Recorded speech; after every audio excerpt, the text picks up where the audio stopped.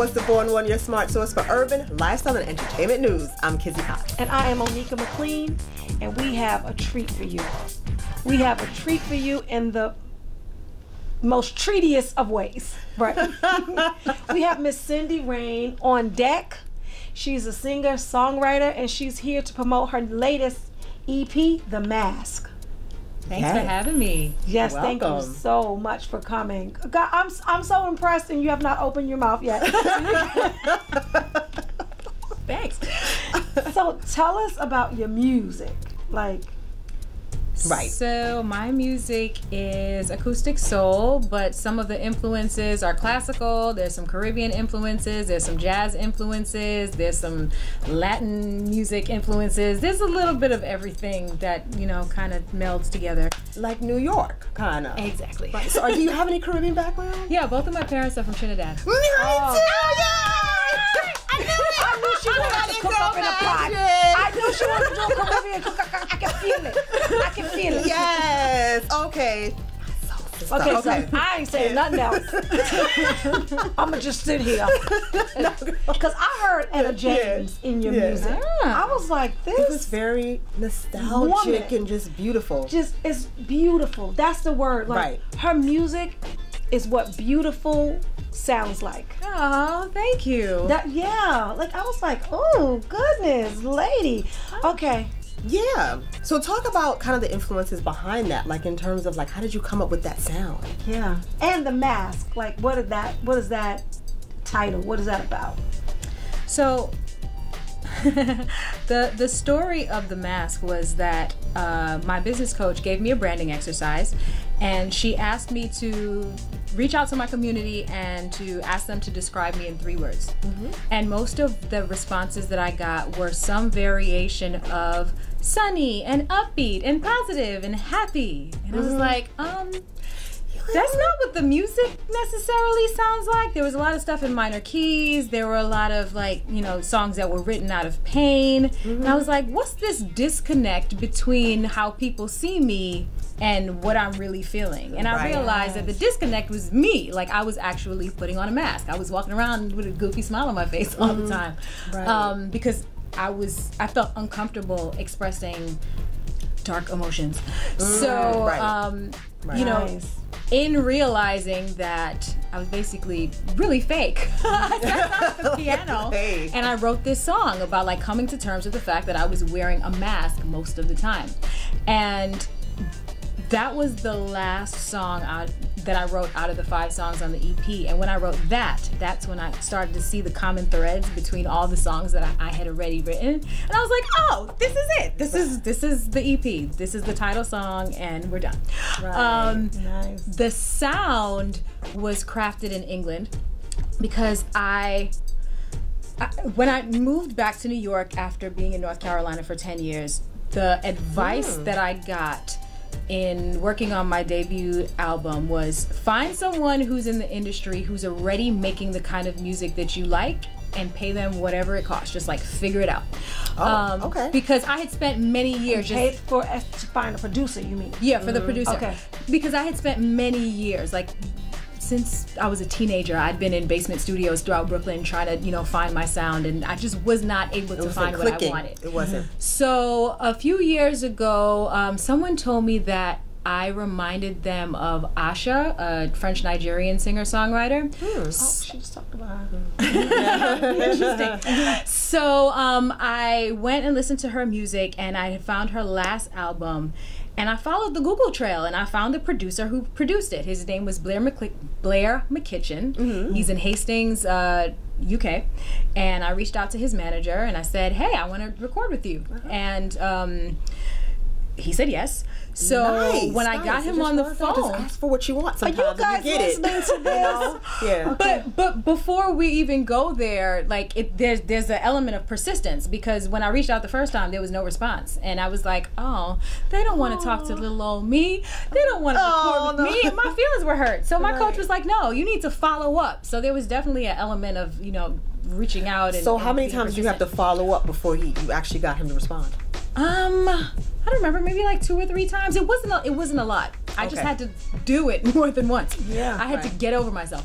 And just realize that people have other schedules that, you know, have nothing to do with me. To get into a comedy club, I went 12 times. Like 12 times. Wow. Before they actually called you. Yeah. And then one day I just kind of went and they were like, oh, just get up there. All right, you're hired. Like 12 times is a lot of times. Yeah. It is. That's persistent. It is. Yeah, but that's what I'm saying. Like, this is not what I'm hearing from your generation. And I am so pleased. Oh, yeah. People do, millennials do have I'm not persistence. saying that they don't. I'm just saying, you know, the common thread is instant gratification. And that's just not always the case. Yeah. Wow, that's amazing. So that's the mask. Yeah, so when I reached out to him and I told him how I found him, he was like, oh, you like Asha? Well, let's get Asha's band. So he called all of the musicians that were on Asha's band, and they are the musicians who played on my EP. And oh my gosh, the, wow, look at that.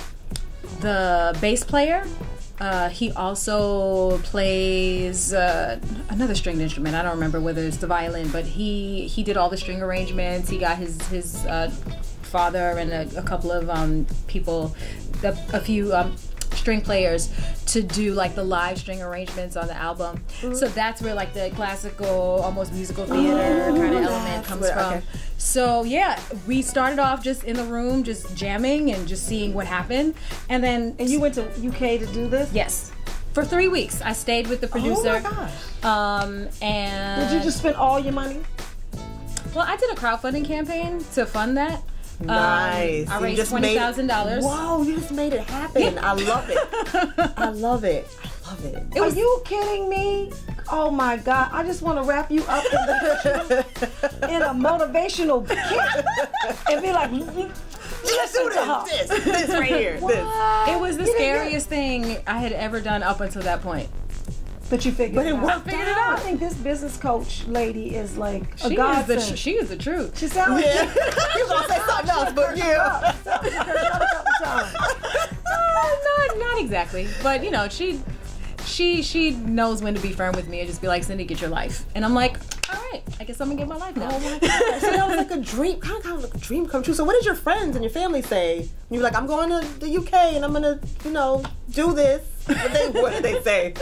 At which point? Before or after the money was raised? Before. Everyone was looking at me like, you trying to raise how much money? Are you sure about this, Cindy? And he was like, yes, I am.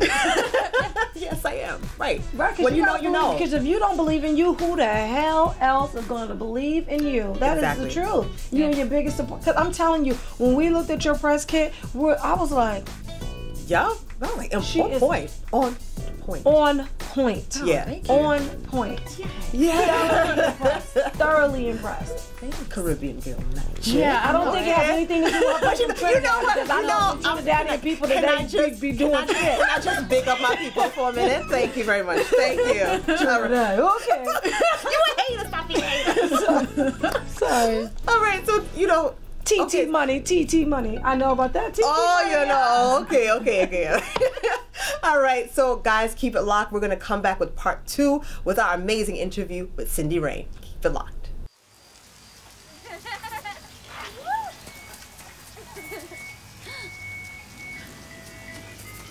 Mom, can we get some ice cream? Please, Mom, please. No, we're having dinner soon. Please.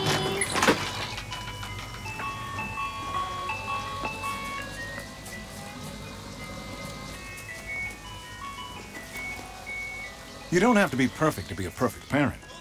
There are thousands of children in foster care who will take you just as you are. Hey, you going out like that? Yeah, why? Well, what would the neighbors think? I see you! Come look at Mr. Feather. Look what I have. Mr. Bird, remember? Bark, bark, bark. We're just playing. We're just playing on trying to get you out of here. Even still. You don't have to be perfect to be a perfect parent. There are thousands of teens in foster care who don't need perfection. They need you.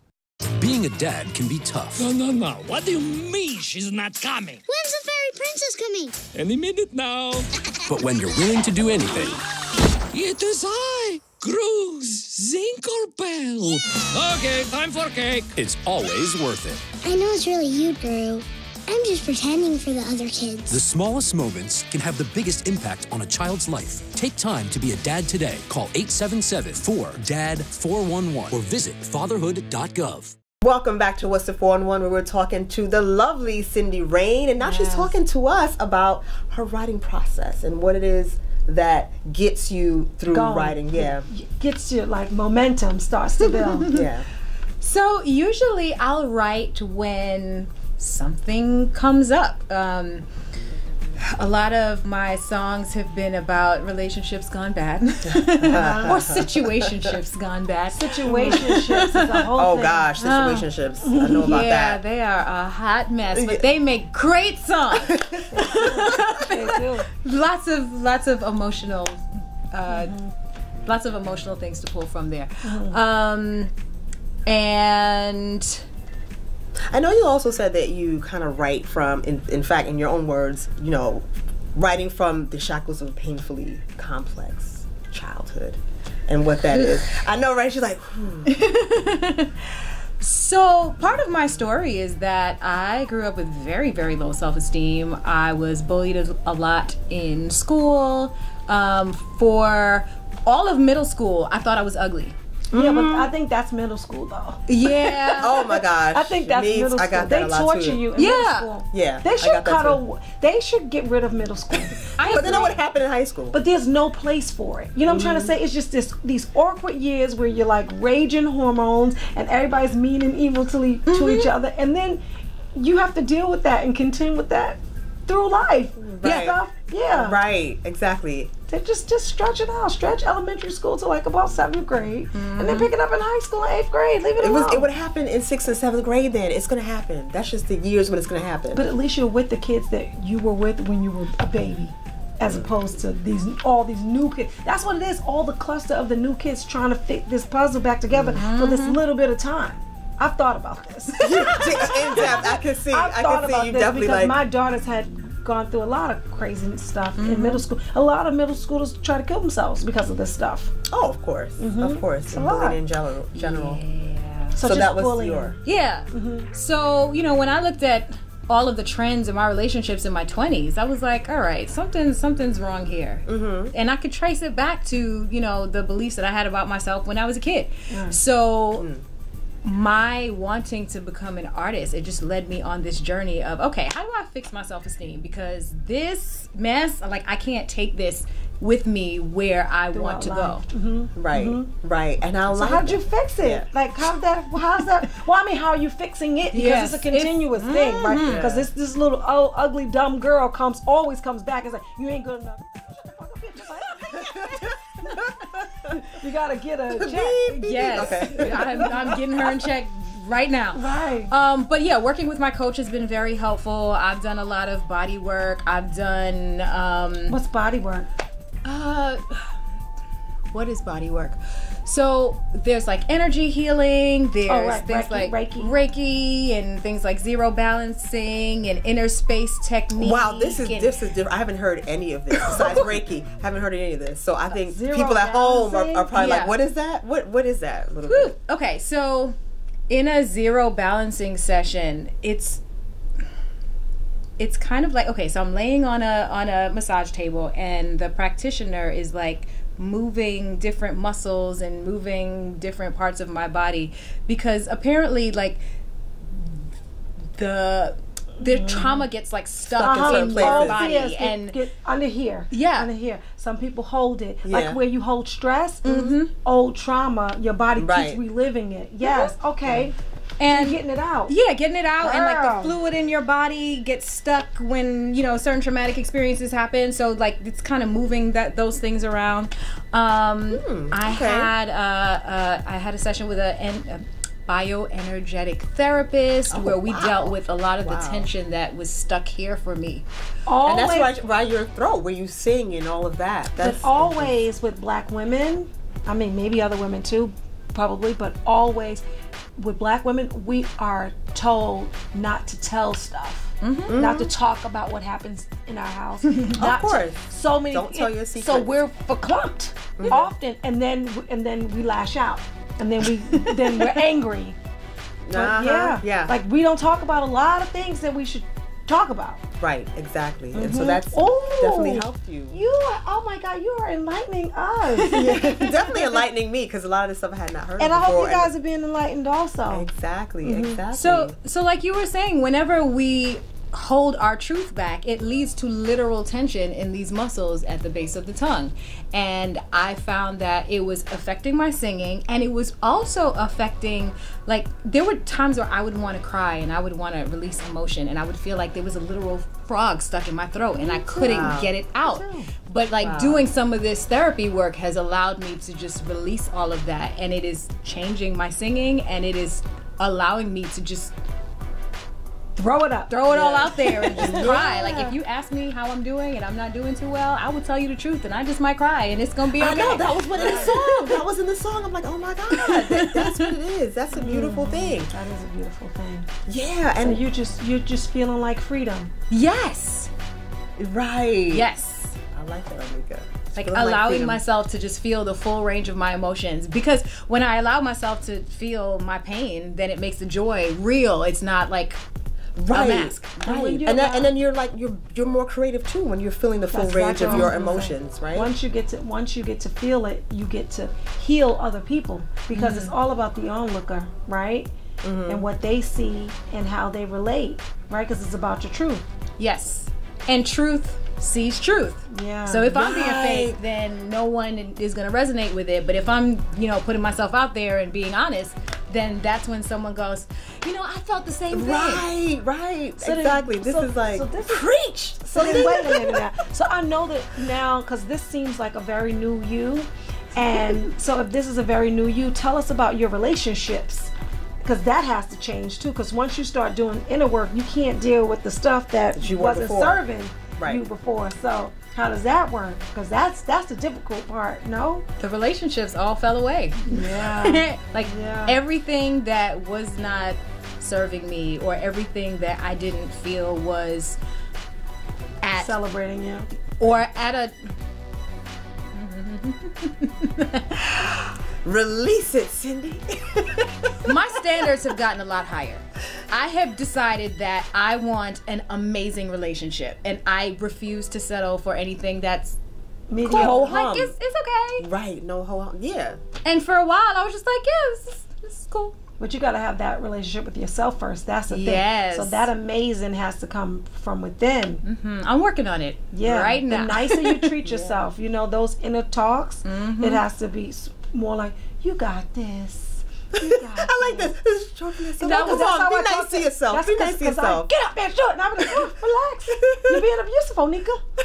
That was literally me a couple of weeks ago. I did a Facebook Live, and I played classical piano from memory for the first time since college. And usually if I'm playing classical piano or anything musical, like, I'll always harp on the mistakes and be like, you messed up. Yeah, you messed up again. But during this 5-minute piece, I was literally giving myself a pep talk, like, it's okay, Cindy, you can do it. And you just have to say it's all right. That's sweet to yourself. You have to treat yourself like white people treat beautiful white children. It's just like, Onika, you are. He's like, you okay? What else do you want to do now?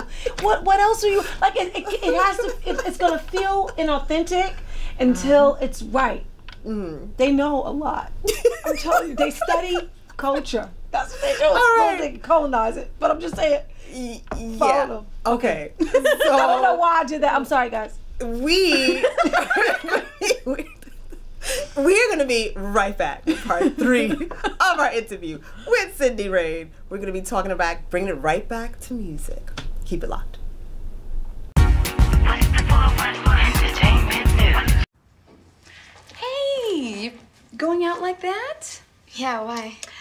Well, what would the neighbors think? I see you!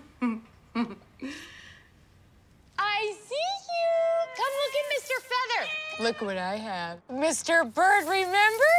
Bark, bark, bark! We're just playing! We're just playing on trying to get you out of here!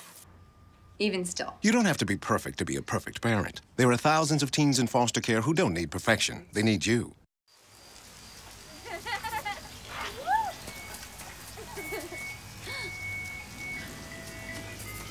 Mom, can we get some ice cream? Please, Mom, please. No, we're having dinner soon. Please.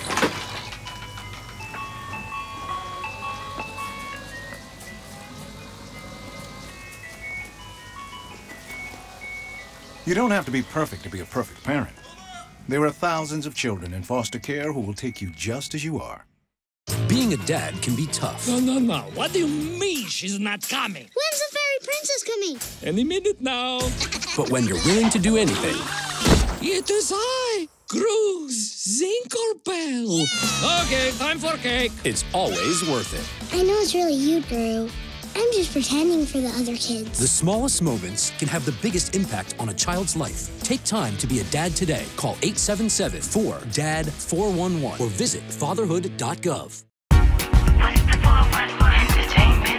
Welcome back to What's the 411, where we're talking to the singer, artist extraordinaire, Cindy Rainne. Welcome back.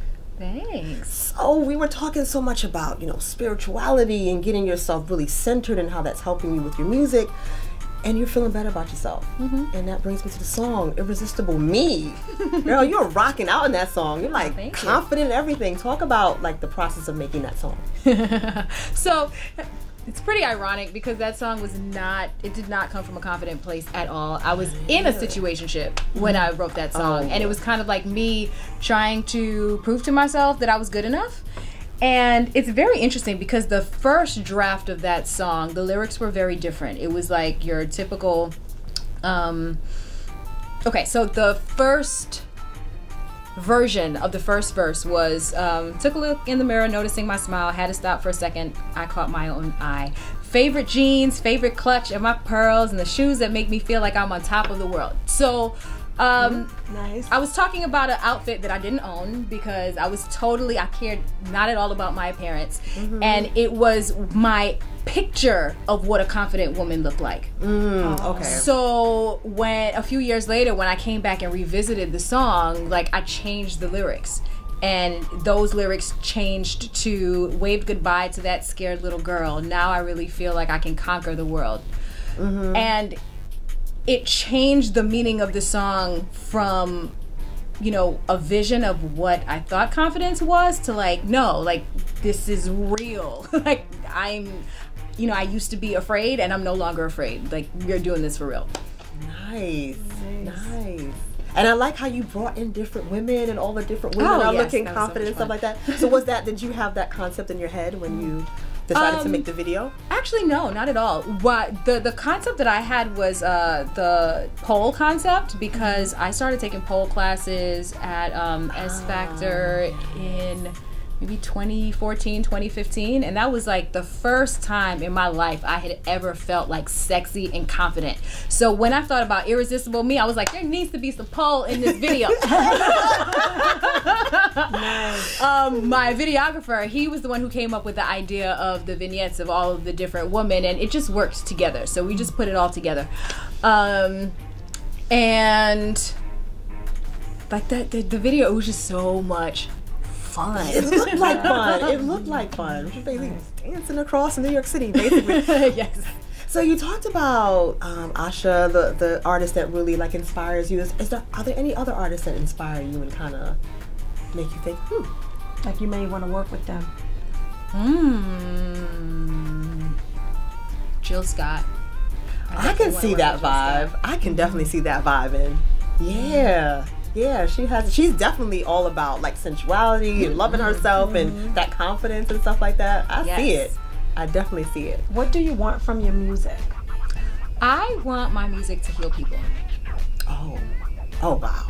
That's powerful. That just hit me right here. Wow. So what is next in terms of like music? So you're out with the EP, you have 5 songs on it. What's happening next? So now I am performing more. I have my first international gig in Switzerland in July. I'm super excited about that. How did that come about? Instagram. No, starts laughing. So day job is that I'm a voice and piano teacher. And last summer, I had a student who was from Switzerland. He took lessons throughout the summer, and at the end of the summer, he said, well, I'm about to go back to my country now. And I was like, oh, you're leaving? And he was like, oh, by the way, I own a restaurant in Switzerland, and once a year or a couple times a year, we have bands come out and perform. Would you like to come? And I said, of course! Oh, beautiful. Right. So we set that up. It's happening in the beginning of July. I'm excited. Yeah. I have a couple of friends right now who are working on South Africa for 2020. Did we introduce... I don't know. Did that happen? Yeah, yes. She did it outside. Okay. Yeah, because she's doing South Africa too. Yes. Yes, the synergy. The Right. synergy. You guys have similar energies. Definitely. Definitely. You both have definitely like that very spiritual kind of connectedness. Yes, that's what I love. You feel so calm. Oh, this is Are you an amazing. Aquarius? No, I'm a Sagittarius. Kind of close. My mom is a Sagittarius, and she has that very connected kind of like spiritual. Everything's very philosophical, and everything is connected, and It she is, puts though. the We dots are together. one. Yeah, so she does that a lot too. So you talked about Europe, you talked about South Africa. So where can people see you here?